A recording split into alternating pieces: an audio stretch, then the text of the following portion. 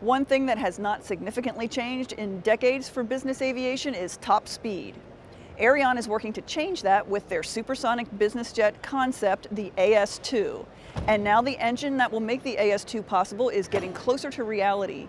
GE Aviation announced it had completed the initial design of the first supersonic engine purpose-built for business jets called the Affinity. This is a combination of our military supersonic experience, the high reliability of our commercial engines, because we're using a commercial engine core, and then we've added some advanced technology. We're excited. I mean, this is it's a new future, right?